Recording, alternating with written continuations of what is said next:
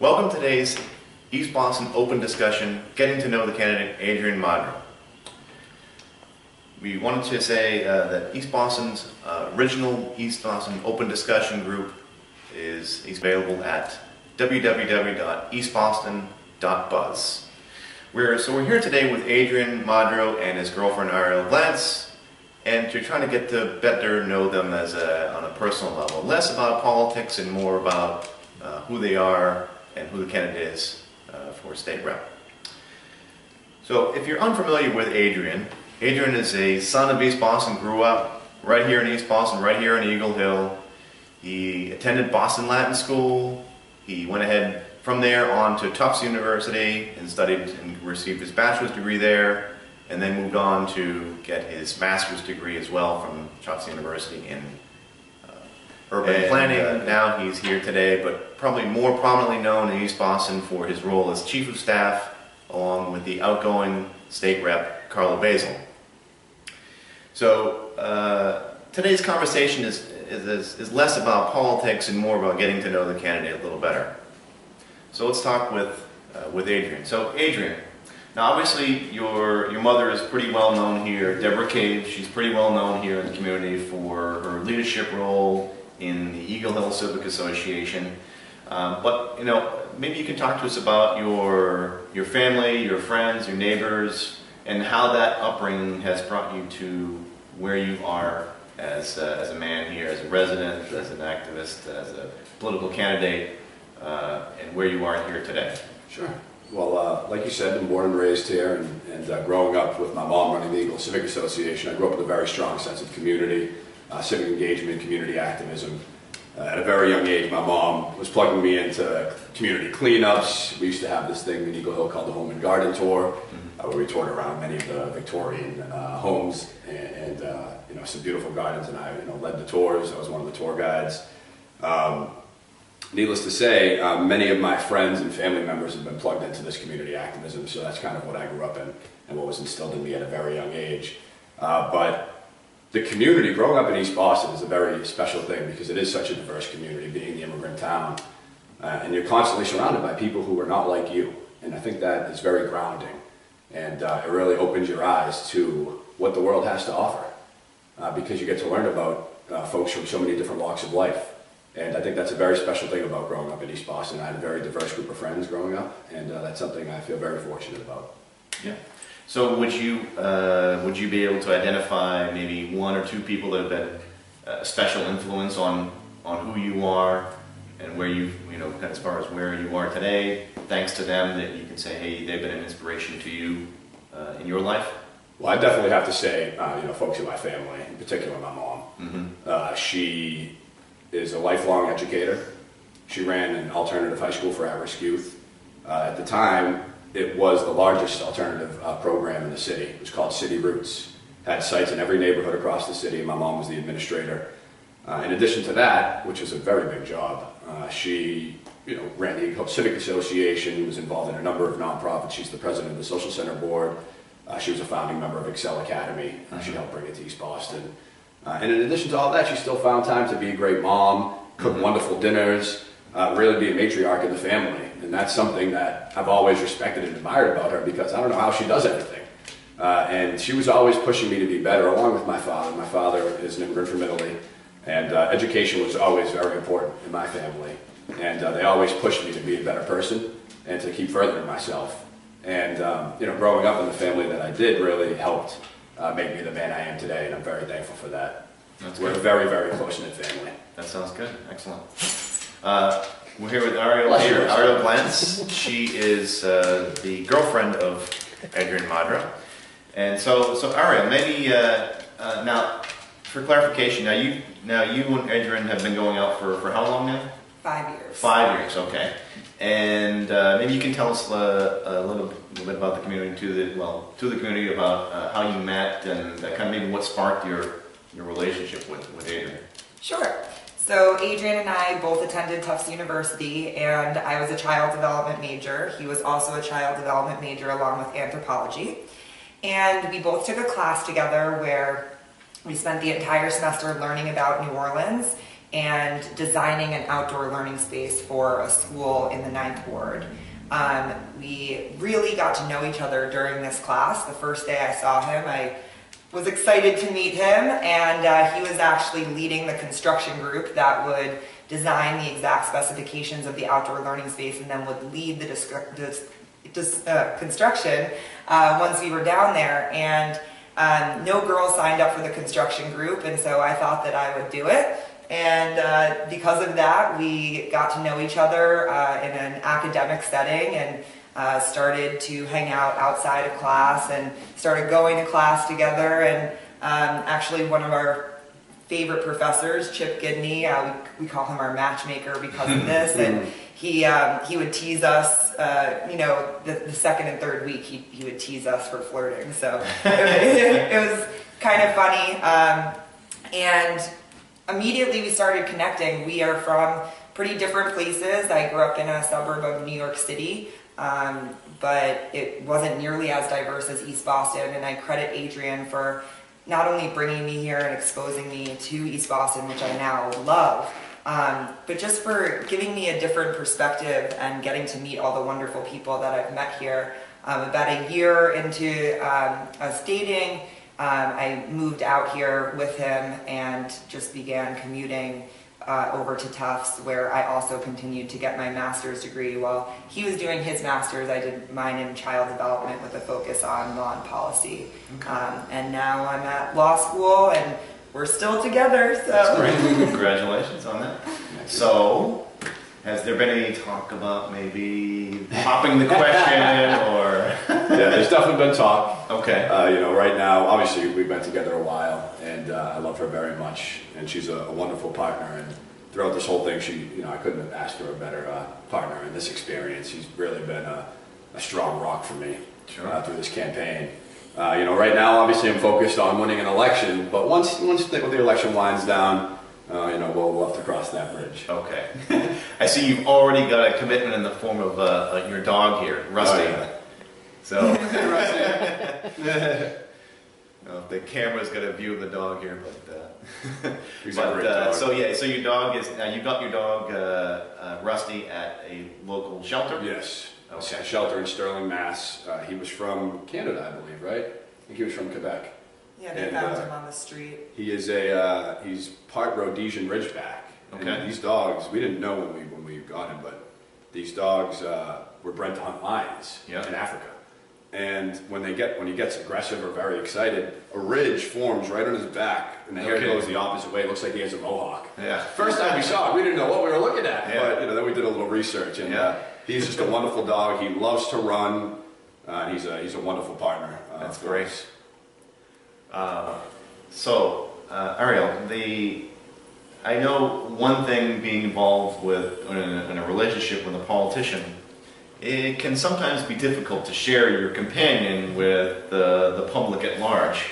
Maybe you can tell us a little bit about how that has affected you. Now, obviously, Adrian's certainly been a popular guy here around town. I'm sure he gets a lot of inquiries as you go out in public anywhere. Maybe you can tell us a little bit about sharing your life, your partner here with the rest of the public.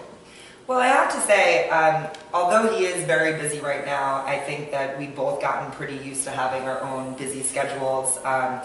He started working for Representative Basil while he was still a senior at Tufts, and so he was going to school and working full-time, and then continued his master's while also working for him, so he was again working full-time and going to school. And then he's always been going to community events. This isn't just something that he started for the campaign. He's been attending community events. He's been on the boards of a bunch of different nonprofits in the community. So you knew what you were getting into. I've seen this coming. Okay. At least the time that, you know, I know that I need to share him, and I honestly feel lucky that the community gets to experience the Adrian that I do, because he is absolutely genuine when he's out there. That's the same exact guy that I know. Okay. And not to mention, I'm really busy too, so it's okay. And I go to school and I also work, and you know, so the time that we do spend together, we certainly cherish and we enjoy each other's company. But right now, there's not a lot of it, and that's okay. We'll get it soon.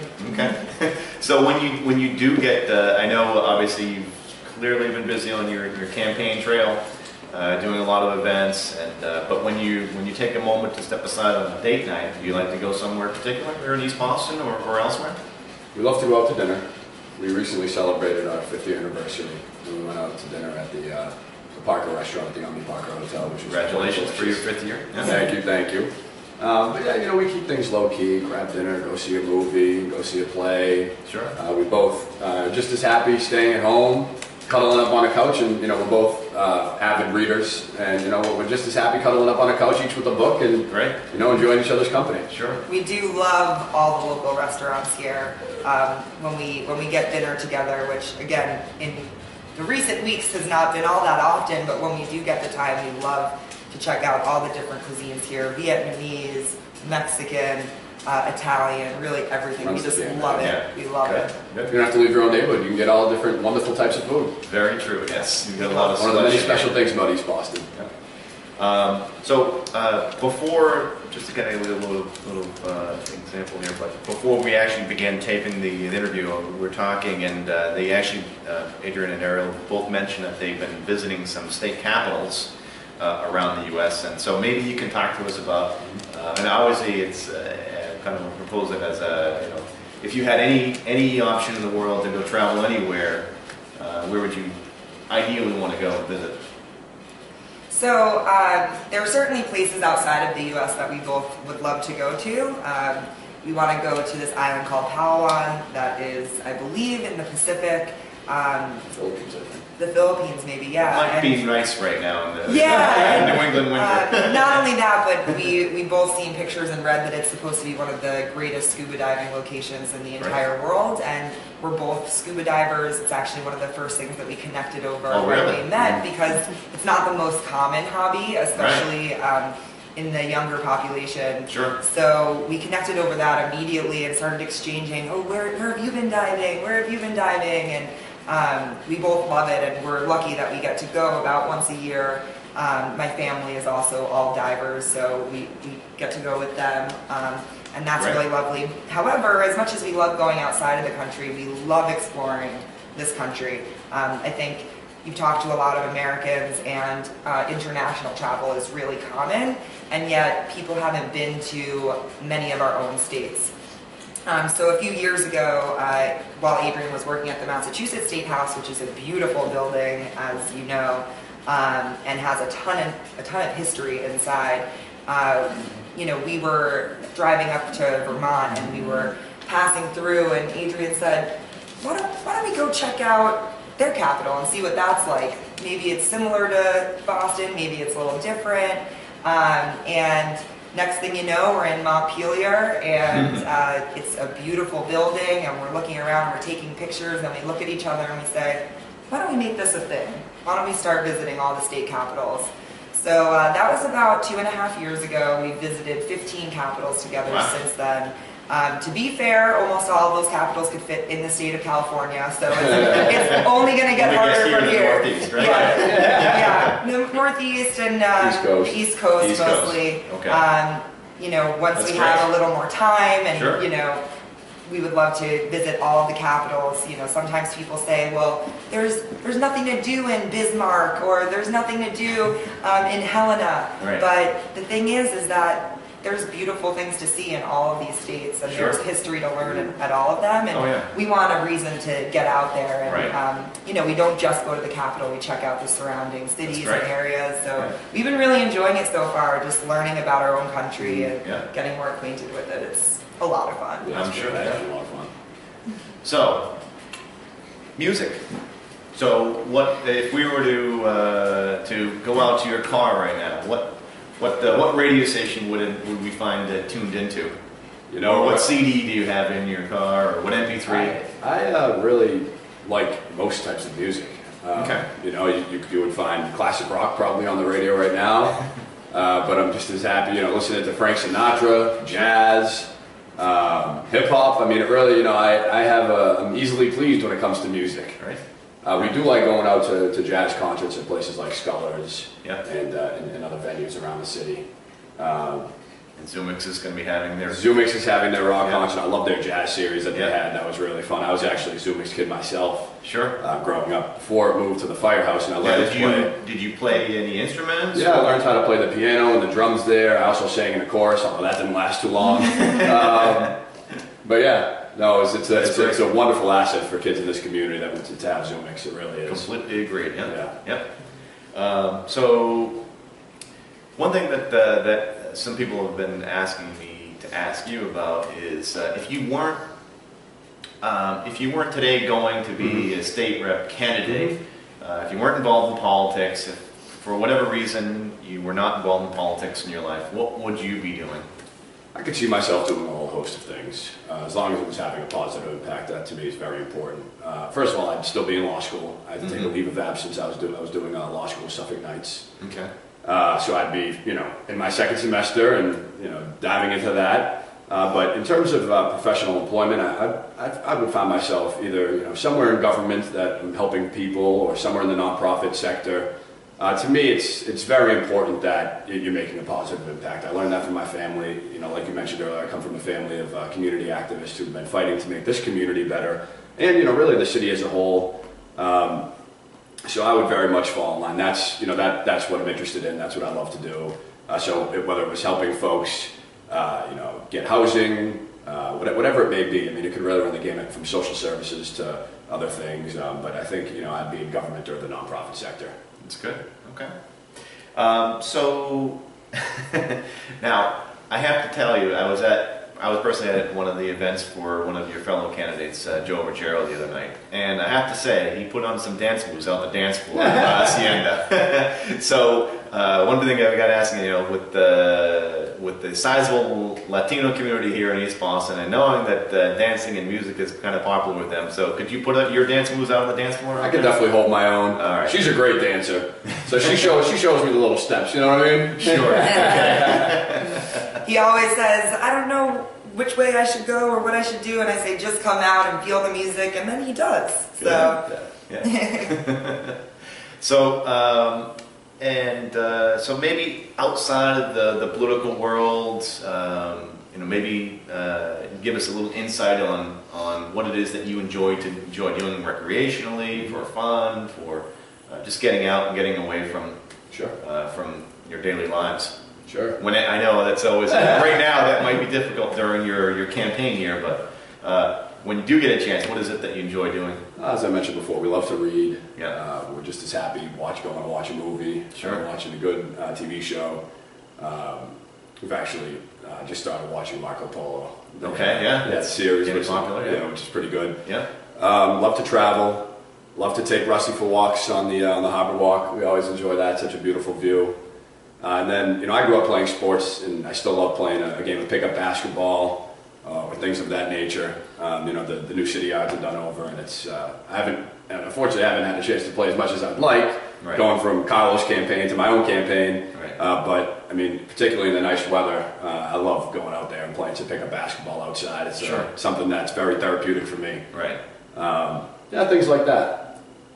So, speaking of Carlo's campaign, now obviously you've been working with Carlo for some time, and so when it became clear to you that you were going to have an opportunity to kind of take things to the next level and have you run your own campaign, did you both kind of come to a decision and say, hey, this is, you indicated to Ariel that, hey, this is what I want to do, and was there some sort of a conversation that led up to that? There was. We had a conversation as a family, and because I knew I couldn't do this alone, and that it would take sacrifice from my entire family. Sure. And everybody encouraged me to do it. And once I knew I had the support of my family, of Ariel, my parents, and my other family members, I knew that I would do it, and I would take the plunge. And it's been a wonderful, wonderful experience. I love getting out there, knocking on doors, talking to people, having real conversations with voters, hearing their concerns, and sharing my vision for the community. That's correct. Great.